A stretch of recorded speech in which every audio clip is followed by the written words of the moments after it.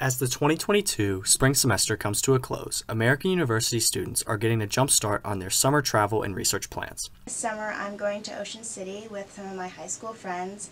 It's going to be really fun because we did this senior year and it's going to be a great time to reconnect with them. Travel for pleasure is always an option for students in between semesters. However, other students take this time to participate in research-based analysis and inquiry.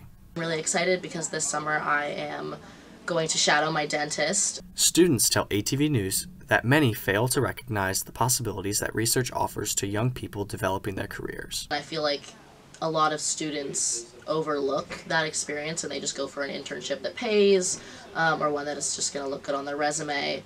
But again, I feel that this is an experience and an opportunity that I couldn't pass up. I'm Alex Murphy with ATV News.